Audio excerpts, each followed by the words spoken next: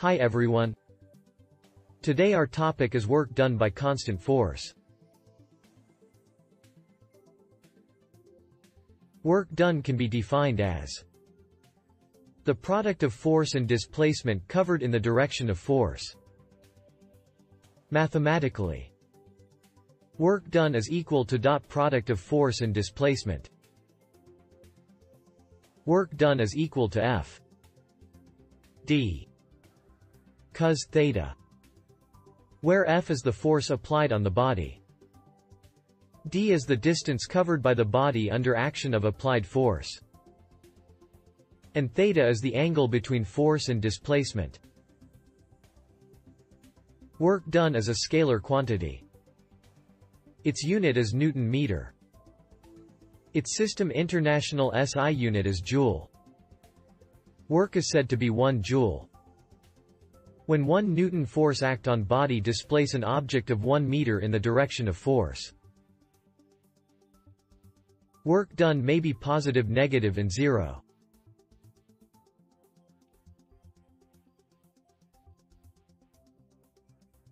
Work done is said to be positive when force and displacement are parallel to each other. The angle between force and displacement is zero.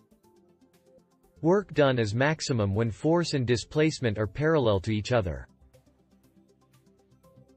When force and displacement are anti-parallel to each other, work done is negative. Work done against frictional force and gravitational force is always negative. When force and displacement are perpendicular to each other, there is no work will be done. In the above figure, a person is holding a suitcase and moving. He lifts the suitcase in upward direction and moving. The force and direction of motion are perpendicular to each other, so their work done is zero.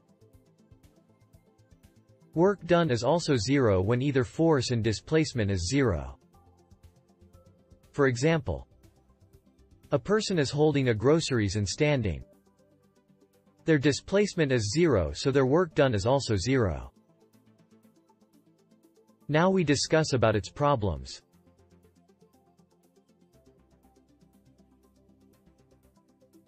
A force of 50 Newton act on the cart at an angle of 30 degree. The cart move horizontal distance of 30 meter. How much work is done by the applied force?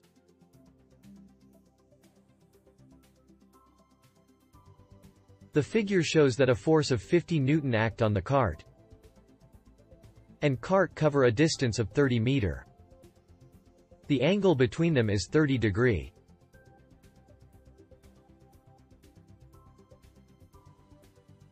Mathematically, work done is equal to product of force displacement and cos theta. According to given value, put force is equal to 50 Newton and displacement of 30 meter, and theta is 30 degree. An answer is 1299 joule.